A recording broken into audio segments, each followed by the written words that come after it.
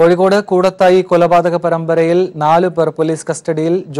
ജോളിയുടെ ഇപ്പോഴത്തെ ഭർത്താവ് ഷാജുവിന്റെ അച്ഛൻ സക്കറിയ, സൈനൈഡ് എത്തിച്ചു നൽകിയ ജുവല്ലറി ജീവനക്കാരൻ എന്നിവരാണ് കസ്റ്റഡിയിലുള്ളത്. നേരത്തെ കസ്റ്റഡിയിലെടുത്ത ജോളിയെ വടകര റൂറൽ SP ഓഫീസിലാണ് എത്തിച്ചത്. ജോളി കുറ്റം സമ്മതിച്ചതായും വിവരങ്ങളുണ്ട്.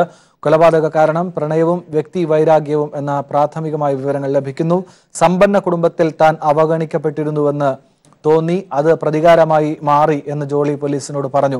ഇവരുടെ അറസ്റ്റ് ഉടൻ ഉണ്ടാകും എന്ന വിശദാംശങ്ങളും ലഭിക്കുന്നുണ്ട്. PV ജോഷില ചേരുന്നു. ജോഷില, 2002 ആരംഭിക്കുന്ന ഈ കൊലപാതക പരമ്പരയുടെ ആ നാൾവഴികളിലേക്ക് ഒരിക്കൽ കൂടി ജോഷില.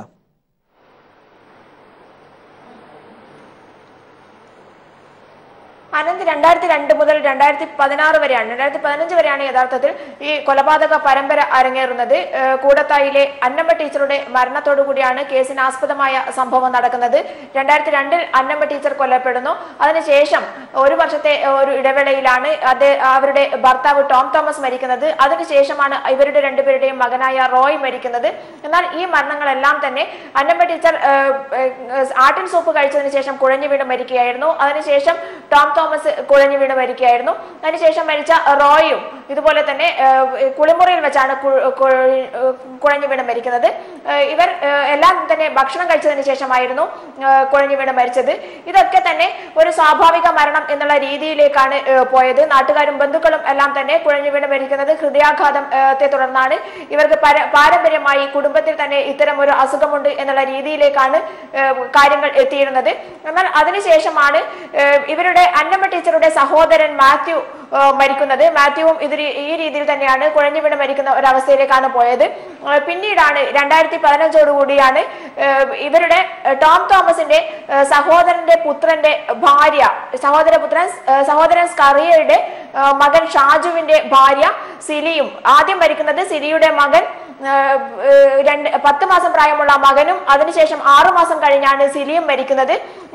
ഈ മരണം കൂടി ആയതോടുകൂടിയാണ് ഈ കൊലപാതകങ്ങൾ, ഒരു കുടുംബത്തിൽ തന്നെ 6 പേർ മരിക്കുന്ന കൊലപാതകങ്ങൾ ഒരു ദുരൂഹത നാട്ടുകാർക്കും ബന്ധുക്കൾക്കും അനുഭവപ്പെടുന്നത്. അതേസമയം തന്നെ ഇതിനിടയിലാണ് 2017 ഷാജുവും അതുപോലെ തന്നെ റോയിയുടെ ഭാര്യ ജോളിയും തമ്മിലുള്ള വിവാഹം നടക്കുന്നത്.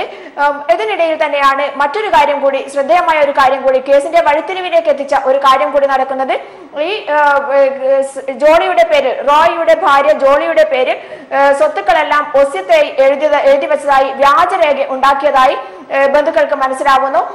അന്നമ്മ ടീച്ചറുടെ മറ്റൊരു മകൻ, അമേരിക്കയിലുള്ള മറ്റൊരു മകൻ റോജോ ആണ് ഈ മരണത്തിലെല്ലാം തന്നെ ദുരൂഹതയുണ്ടോ എന്നുള്ള കാര്യം അന്വേഷിക്കണം എന്ന് ആവശ്യപ്പെട്ടുകൊണ്ട് പോലീസിന് പരാതി നൽകുന്നത്.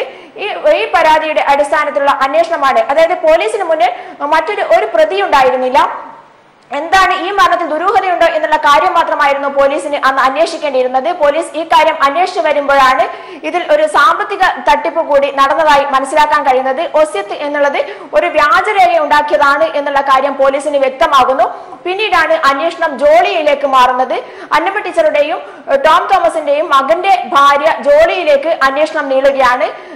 പിന്നീട് ഓരോ ഘട്ടത്തിലും 6 ഘട്ടങ്ങളിലായി പോലീസ് ഇവരെ ചോദ്യം ചെയ്തെങ്കിലും പല ഘട്ടങ്ങളിലും ഇവർ പറഞ്ഞ എല്ലാ കാര്യങ്ങളും, ഈ 6 മരണങ്ങൾ നടക്കുന്ന കാലഘട്ടത്തിലും ഇവരുടെ സാന്നിധ്യം ഈ മരണത്തോടനുബന്ധിച്ച് ഈ പരിസരങ്ങളിലെല്ലാം തന്നെ ഉണ്ടായിരുന്നു എന്നുള്ള കാര്യം പോലീസ് മനസ്സിലാക്കുകയാണ്. എന്നാൽ അതോടൊപ്പം ഇവർ പറയുന്ന എല്ലാ മൊഴികളിലും വൈരുദ്ധ്യമുള്ളതായും പോലീസിന് മനസ്സിലാക്കാൻ സാധിച്ചു. ഇവർ NITയിൽ അധ്യാപികയായിരുന്നു എന്നാണ് ബന്ധുക്കളോടും നാട്ടുകാരോടും ധരിപ്പിച്ചിരുന്നത്. ഇത് തെറ്റാണ് എന്നുള്ളത് ക്രൈംബ്രാഞ്ച് മനസ്സിലാക്കി. പിന്നീട് ഇവരുടെ ചോദ്യം ചെയ്യൽ, മൊഴിയിൽ എല്ലാം തന്നെ വൈരുദ്ധ്യങ്ങൾ പോലീസിന് കണ്ടെത്താനായി. ഇതോടുകൂടിയാണ് അന്വേഷണം ഇവരിലേക്ക് നീളുന്നത്. പിന്നീടാണ് പോലീസ് ഈ വ്യാജരേഖയുമായി ബന്ധപ്പെട്ട് അന്വേഷണം നടത്തിയത്. അന്വേഷണത്തിൽ ഇത് വ്യാജരേഖയാണെന്ന് വ്യക്തമായി. ഷാജുവും അതുപോലെ തന്നെ ജോളിയും തമ്മിൽ പ്രണയത്തിലായിരുന്നു എന്നുള്ള കാര്യവും മനസ്സിലാക്കി തുടങ്ങി. ഇതിലൊക്കെ തന്നെ ഇവർ മരിച്ച 6 പേരുടെയും ഭക്ഷണത്തിൽ സമാനതകൾ ഉണ്ടായിരുന്നു എന്നുള്ള കാര്യവും മനസ്സിലാക്കി തുടങ്ങി. അങ്ങനെയാണ് അന്വേഷണം ജോളിയിലേക്ക് എത്തുന്നത്. ഇപ്പോൾ അവർ പോലീസിന് മുന്നിൽ എത്തിയിരിക്കുകയാണ്, പോലീസ് കസ്റ്റഡിയിൽ എത്തിയിരിക്കുകയാണ്. പോലീസ് കസ്റ്റഡിയിൽ അവർ എല്ലാ കുറ്റങ്ങളും സമ്മതിച്ചു എന്നാണ് അറിയാൻ സാധിച്ചിട്ടുള്ളത്. എന്നാൽ ഒരു സ്ത്രീക്ക് ഒറ്റയ്ക്ക് ഇത്രയും കാലഘട്ടം കാലഘട്ടത്തിനുള്ളിൽ 12-13 വർഷത്തിനുള്ളിൽ ഇത്രയും കൊലപാതകങ്ങൾ മറ്റൊരാളുടെയും സഹായമില്ലാതെ ചെയ്യാൻ കഴിയില്ല. ഒരു മനുഷ്യനും അങ്ങനെ ചെയ്യാൻ കഴിയില്ല. ഓരോ ഘട്ടത്തിലും ഇവരെ ഓരോ ആരെങ്കിലും സഹായിച്ചിട്ടുണ്ടാവും എന്നുള്ള നിഗമനത്തിൽ തന്നെയാണ് പോലീസ് ഉള്ളത്. അതുകൊണ്ട് തന്നെ ഇവരിലേക്കുള്ള അന്വേഷണം അത് റോയിയുടെ പോസ്റ്റ്മോർട്ടം റിപ്പോർട്ടിൽ നേരത്തെ വിഷാംശം കലർന്നതായി സയനൈഡിന്റെ അംശമുള്ളതായി പോസ്റ്റ്മോർട്ടം റിപ്പോർട്ട് ഉണ്ടായിരുന്നു. ഈ റിപ്പോർട്ട് അടക്കം ഭാര്യ എന്നുള്ള നിലയിൽ ഇവർ പൂർത്തിവെക്കുകയും പിന്നീട് ഭാര്യ എന്നുള്ള നിലയിൽ തന്നെ നാട്ടുകാരോടും ബന്ധുക്കളോടും ആത്മഹത്യയാണെന്ന് പറഞ്ഞു തീർക്കുകയും കുടുംബത്തിന്റെ ഒരു മാന്യതയും ഭദ്രതയും ഒക്കെ വെച്ചുകൊണ്ട് ഇതിൽ കൂടുതൽ അന്വേഷണങ്ങൾ നടത്താതിരിക്കാനുള്ള ശ്രമങ്ങൾ ഇവർ നടത്തുകയും ചെയ്തതായി പോലീസിന് മനസ്സിലായി.